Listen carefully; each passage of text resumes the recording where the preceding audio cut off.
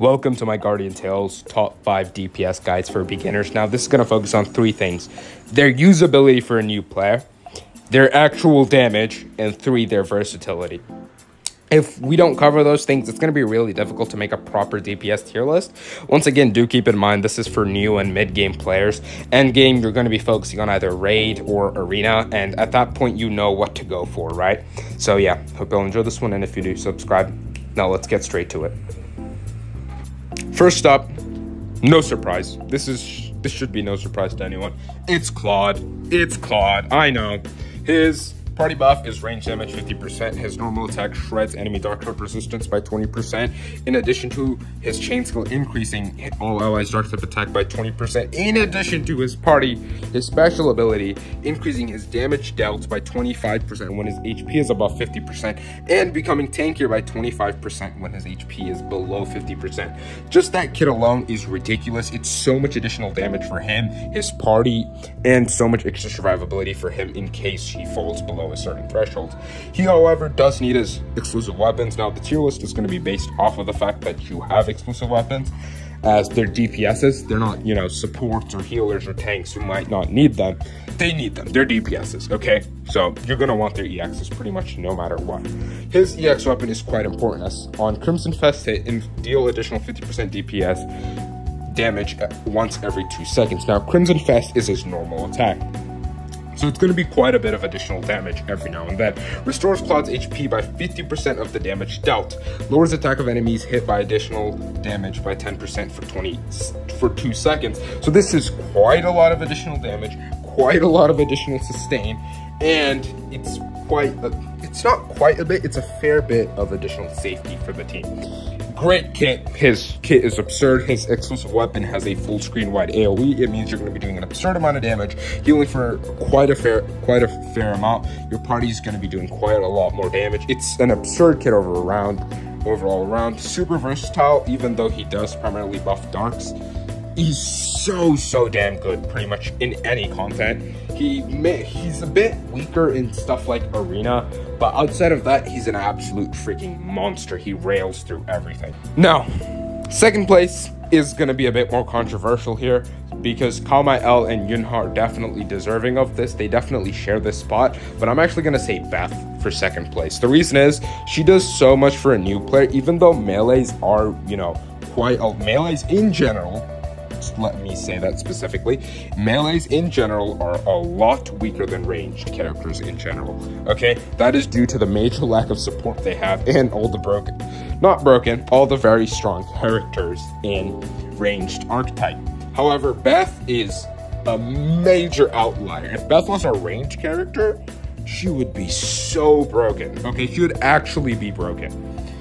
However, her party buff's a 50% melee damage boost, so yeah, you really just want to run her with melee characters. Her normal attack is just, basic 200 shenanigans. Her chain skill is 400% of range damage and increases her melee attack by 40% for 8 seconds, so it's a pretty strong damage buff for herself. Her special ability is where it just gets insane. Depending on the number of enemies within 3 tiles, attack increases by 20% up to 60%, and negates incoming damage by 20% up to 60%. So, at the bare minimum, her special ability will grant you 20% attack and 20% damage reduction, which is ridiculous. It's an absurd amount of power that shouldn't be on a character, right? I'm joking. It's really good. It's so powerful. And in story, it's where it shines the most. Story, Camazon, Coliseum, stuff like that. Content where there are multiple enemies, it just shreds through them. She becomes so tanky once you get her EX. On Dark Smash's hit, which is her normal attack, decreases dark type resistance by 20% for 3 seconds and generates a shield by 10% of the inflicted damage upon enemies.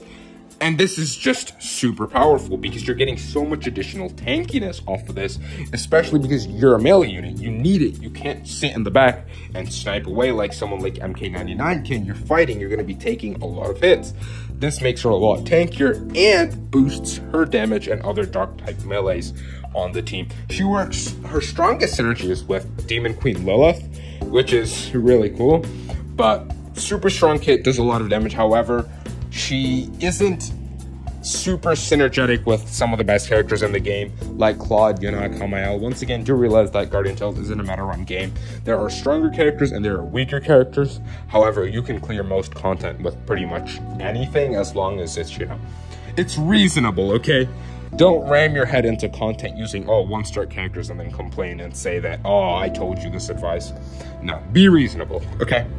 Her kit, solid 10 out of 10. I mean, she's providing so much value for you as a beginner. She can clear through so many contents with even a scuffed team, really. As long as you have a highly invested Beth, a lot of your team can just be healer, tank, and you'll be perfectly fine. I think some of the best teams for story with her is Future Princess, Beth, Maya, or Future Princess, Beth, Maya, Craig. You can even do Craig, Beth, Maya. Beth and Maya go hand in hand. Just simply because Maya generic healer, so she works really well. And Beth with healing is unbelievably tanky in content, instant-based content where there are multiple enemies, because you have constant uptime on shield, constant damage reduction, constant defense shred on enemies, constant major AoE hits. Because remember, you have a great sword, so your attack range is a lot larger than, you know, for example, a smaller sword user. But yeah, great investment for a character. However, it is possible for you to argue that Kamael or Yunha maybe deserve the spot. Next up is Yunha, and to the surprise of no one, I think she's better. Okay, she's as good as Kamael, if not slightly better, because their kits are just mirror copies of each other. Just Yunha is weaker in PvP. Yunha is much weaker than Kamael in PvP. While Kamael with, you know, Mono Earth is really damn good in PvP, whether it's, you know, Coliseum or Arena, Yunha is significantly weaker in that regard, if not just incomparable. However, her party buff is range damage once again. As I've said, she works really well with other ranged characters. Her normal attack just does basic range damage, but if it hits 6 times, similar to Kamael's normal attack, it will heal the whole party. Mask Mastery is her second ability, which on hit just reduces attack by 10%. It's a little nice safety net, but do realize I think it overrides some marks, like First Corps Commanders. I'm not 100% sure about that, but I think it does, because it is considered a mark. So be careful with that synergy. So yeah, she gets quite a bit of healing from her normal attack, because her normal attacks are endless. Meaning, unlike Claude or Kamael who have a charge bar, or Future Knight who have a charge bar, her attacks just go, right? They just constantly go. Her chain skill is shapeshifts into an object to inflict 500% of DPS as melee damage, which is a really high multiplier, right? Most chain skills are around, you know, 200 to 400%, with 400% being the higher end. 500% is pretty damn high. Her special ability is really good. On Gloomy Hills, hit reduces the enemy's defense by 20%. This means she can actually work with Kamael, as Kamael reduces range defense and she reduces generic defense, which means they actually work synergetically and don't exceed others. For example, if you were to use Nari instead of her with Kamael, it just wouldn't do anything. It would just be a 20% range defense reduction, because those don't stack. On Gloomy Guilds, hit increases party members' attack by 2% for 3 seconds. This effect overlaps up to 10 times. Once again, Gloomy Guilds is her normal attack, so you're going to be able to get these and proccing them constantly really fast, because her attacks don't have a charge bar. So overall, her kit, she provides quite a bit of nice healing with her normal attack. She provides 20% enemy defense shred. She provides 20% attack buff for the whole party. And yeah, 10% attack reduction for enemies, 50% range damage with the party buff. That's without her weapon, right? If the duration of Gloomy Gales is maintained for 3 seconds, increase crit hit multiplier of basic type heroes by 50% for 5 seconds. This effect applies once every 3 seconds. Now, this is primarily for basic teams. It's what makes the basic raid team actually so good, because it just boosts the whole party's damage by just so much. Damage dealt for Dokkaebi Mischief increases by 50% of skill damage, and it increases up to 100%. Now, yeah, that is pretty much just her normal attacks and stuff. It increases her damage by quite a bit, so yes, if you're gonna run her, you need the EX. However, unlike Claude or Kamael, you can get away with not having it for a bit. However, like I've said, for DPSs, you absolutely want their exclusive weapons. Now, I'm going to actually just put Kamael in the same slot here. Kama-El and Yunha both equally deserve to be here, okay? I'm not gonna put them separately because they're pretty much the same character. Kama-El being better in some aspects, with Yunha being more useful in some aspects. For example, Kama-El in PvP and Earth teams, Yunha in basic teams, stuff like that. They're the same unit, okay? Even the developers have said so, that the current developer head team created Yunha in Kama-El's image. So just keep that in mind. 4th place is going to be Mariel. Mariel is super good. Her party buff is a 40% crit chance buff. Her normal attack is really nice. It does have a charge bar, so do keep that in mind. It's different. Shoots a ray that inflicts 400% of DPS damage to enemies on its way. Now her chain skill absolutely hurts, okay? If there are earth type heroes in the party, excluding herself, increases damage by 30%. So yes, she is not as splashable as someone like Yunha, but her damage is really good. She works super well with her teams, and one of the best characters in the game, Kama-El. Once again, Guardian Tales does not matter on, so for those of you that are going to comment, I'm saying these things to make it easier for a new player, like anyone else that may be watching, to understand. An exclusive weapon is needed though, because on crit hit, which she's going to be critting a lot, especially if you have Sharpshooter on her, in addition to her party buff, increases movement speed by 5% and reduces enemy earth resistance by 5%. This stacks up to 4 times. So she provides a 40% crit chance party buff, increases her damage by 30% if there's an earth unit, increases her movement speed by 20%, and reduces enemy earth resistance by 20%. This is all in addition to having really good attack stats, really good DPS. She's such a significant part of the Earth Raid team. She's phenomenal in PvP. She's a great dogfighter. She does really well in story. Kiting with her is actually a lot easier in dodging skull shots because of the amount of movement speed she has and how her kit works. 5th place might be surprising to some people, but I'm picking Future Knight for 5th place because she's a jack of all trades, master of none. She's really versatile. However, she's not as good as, for example, if Kama-El, Yunha, and Claude are great at everything they do, Future Knight is ranging from being okay at everything she does to being good at something she does, right? She's just a weaker Kama-El or Yunha while not providing as much because her party buffs aren't as good as theirs.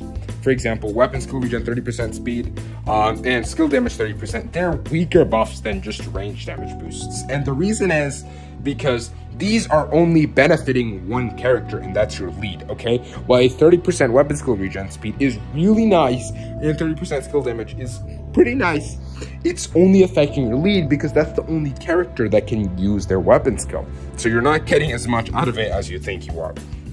Her Master of Weapons passive is similar to our, favorite Knight's Dumb Faces passive.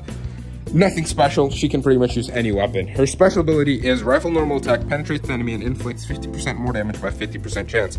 On hit, reduces basic type resistance by 20% for 3 seconds, which is really nice. It's not as great as, for example, someone like Mariel's, because this is RNG based, while Mariel's is not, or Claude's, where it's just a really strong passive. Hers is more RNG based. However, the 20, mind me, percent basic type shred is really nice. This is primarily due to her propelling basics due to Yunha. Now, Yunha and Future Knight are actually a great combo for story and just general content. However, she isn't as good as she used to be, okay? In PvP, there's melee teams with Chainsaw, and I'm not going to cover it in this video because that's purely a PvP thing. Machine Gun Future Knight is the PvE build. And she does need her EX because it does increase her magazine size and things. On hit, Magiton Energy explodes by 30% chance to inflict 50% of DPS and reduces the target's weapon skill regen speed by 30% for 2 seconds. Now, Magiton Energy is just... right? You need her weapon once again as it's a DPS, so you can't bother, to go lazy on it or skip out on it. You need it and you can't avoid it. This is a pretty controversial opinion on Future Knight in this stage because not really a lot of people are going to say she's a great character. She's good. She's good, okay? No one's not going to say that she's not good, but 5th place, I'm picking something that's more so generic than a lot of other characters. And now I'm going to leave some of my thoughts down here, right? I'm just going to go through and give you my opinions on different characters as DPSs, okay? Tinyet, only useful in Earth Raids. Aleph isn't a DPS, he's absolute shit. Pardon my language, but characters shouldn't exist in the game. Garam isn't a bad DPS, actually, he's just locked into mono water. Rue, once again, not a bad DPS, pretty good actually, but she's hardcore locked into mono earth. She's just off-brand Mayriel for PvE. PvP, Rue is really good, for example, Arena or Kala, but Mayriel is just infinitely better Rue generally. Gabrielle isn't really a DPS, she's just a great offensive buffer that can do some damage. Not really her forte for DPS. MK99 is a great DPS actually. She is arguably better than Future Knight. It's just, I personally find more value in Future Knight due to Yunha. However, if you get MK99, nothing wrong with her. She's really, really good in PvE. She's recently been falling off in PvP, I think, but you don't need to worry about that as a new player. And if you want, you can put MK99 5th place. It really doesn't matter. The first 3 to 4 slots are primarily what are just the top tiers in terms of DPS. 5th place is really, I think, opinion-based. Lilith, once again, isn't bad, but she really is only worth using if you're running her with Beth, in my opinion. Eleanor is a monolite hardcore support. Erina is a purely PvP unit. Kamael, I've already put in the tier list place. Hana is only usable in PvP, really. Priscilla isn't a DPS that's very strong in DPS. She's primarily just a supportive shielder that can do damage. Miss Chrome isn't a bad DPS, she's pretty decent, she's out on a banner right now, but she's mainly a endgame expeditions unit. She doesn't provide much value for a new player. Matt Bender Trio doesn't do anything PvE-wise. Really fun PvP character though, really fun. Andras is where I think a lot of people are going to find problems that she's not on this list. And the reason is, she doesn't provide anything to a new player. She's just DPS machine 101, right? That's all she does, is just DPS. She doesn't provide anything outside of that. And, well, yeah, she has a range damage party buff and stuff. And she does shred defense. Outside of that, she's not really, you know, doing too much.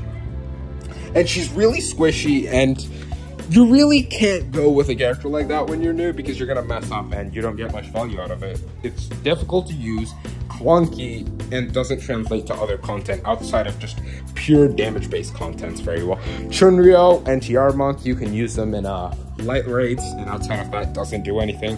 Hero Sky isn't bad, has PvP usage on melee raid usages. Again, nothing crazy. First Scripts Commander is more support than DPS, but her DPS isn't bad. However, once again, she's more so a sub-DPS. Amaris is primarily for raids, however, her DPS isn't bad, but she is also locked into Mono Earth, so do be wary of that. Current Shapira is locked into melee light raids, so you can't really get much versatility out of her. Amy is just... Amy, I don't know what that unit does. I did not bother with looking at that unit whatsoever, so who knows. And yeah, Male Knight with Libera, type B is a pure rage unit with the basic team, but once again, he's okay in PvE if you don't have anything else, but not really that great. Ascended Karina is really strong DPS wise because she heals a lot. However, I didn't put her here because she's in my healers list, and like I've said before, don't go for Ascended heroes as a new player. Get 2 max limit broken unique heroes first. But yeah, that will be it. There's not really any other crazy rare hero DPSs. Elvira, I guess Ascended Elvira isn't bad, but once again, not really that great. Fire rates aren't really one of the best teams, so that'll be it. Oh, I forgot Rosetta. Rosetta's not bad, but I think if you're going to be running any Earth character, you have much better options anyways. She's not bad though. She's good. She's good. Don't get me wrong. But yeah, that will be it. And I hope it helped you. And if it did, like, subscribe, leave a comment, and be sure to support the channel. Join the community Discord, and I'll see you all there. Hope you all enjoyed.